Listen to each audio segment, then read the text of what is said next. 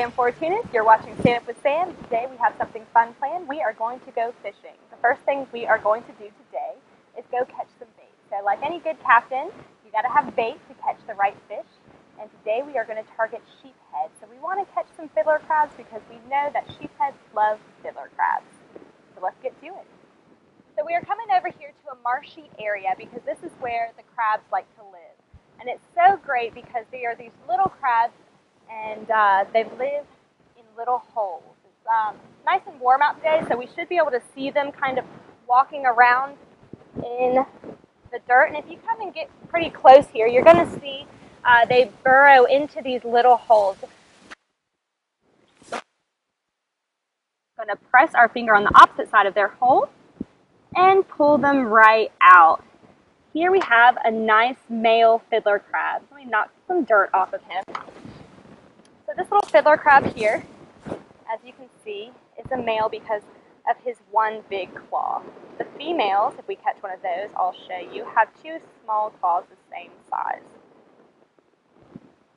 Hey little guy, he's going to be great on my hook to catch the next big fish. So I'm going to put him in my little bag.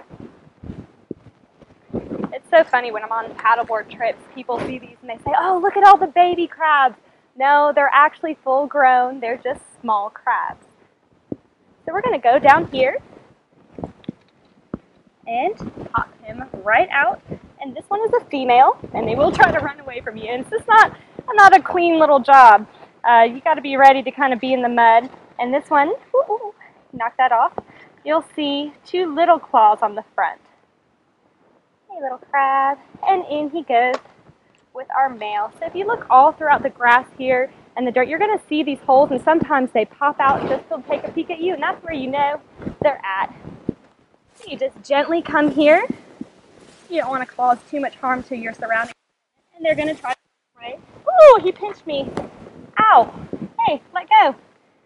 There we go. The fiddler crabs have a lifespan of about 2 years. So that's not too much. You don't want to get the ones that are too small so that they can repopulate this area. We want to make sure that we're harvesting our fiddler crabs just like our fish or anything else in this fragile ecosystem sustainably. So we just get the ones that we think are bigger than the small ones. You just pop them straight out of the ground. And sometimes they are just too deep for you to go.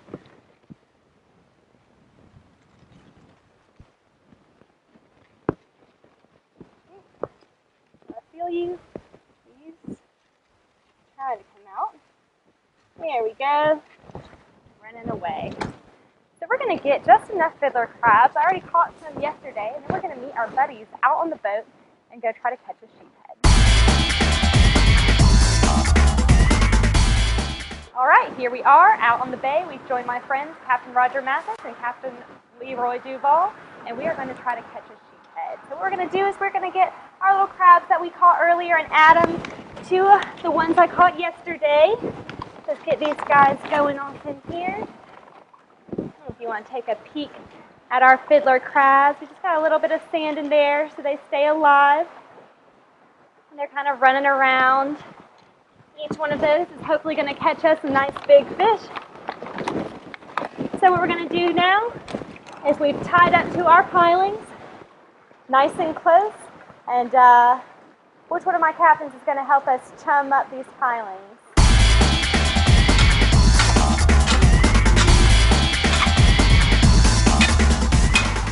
So here we have our little fiddler crab that we caught earlier. We're just going to hook him right through the middle on our hook here. Be careful of that hook. He's still alive and he's going straight to the bottom.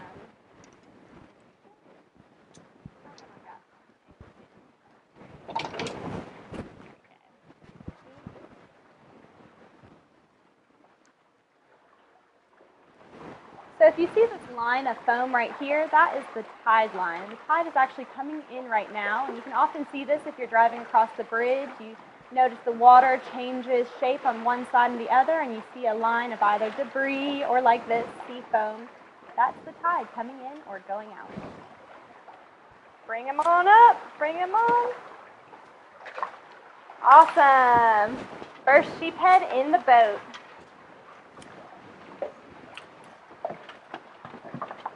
Little 3-pounder probably. Is he 12 inches? So here I have our sheephead Roger just caught, and if you notice, their teeth look quite like human teeth. This makes them a little bit tricky to catch because it's easy for them to bite those fiddler crabs or whatever bait you have right off without you even noticing it. They're the only fish that I know of that have little human teeth, just like that.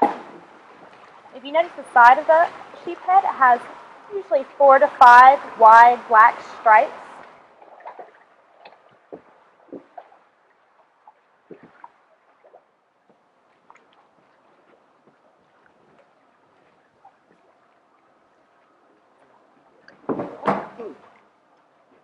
Come on, fishy. All right. Woohoo! Sheephead! Where you been, buddy? All right, we got him. We got him. All right, net. There we go. Right. Awesome. Good fish.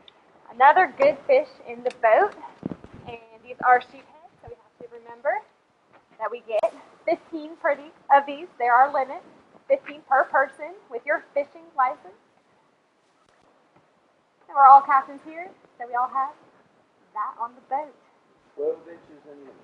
That's right. 12 inches in length is your limit.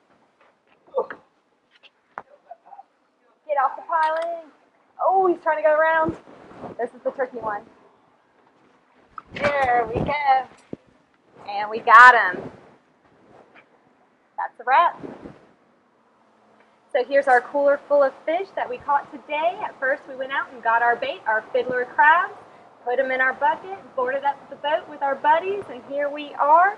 We're finishing up. If you want to get on the water and catch some sheephead with me, Captain Roger Mathis or Captain Leroy Duvall, give me a call at 850-980-4204 or check out my website, fishforgottencoast.com. Woo! All right. High five. Awesome. Job. Job. Good job.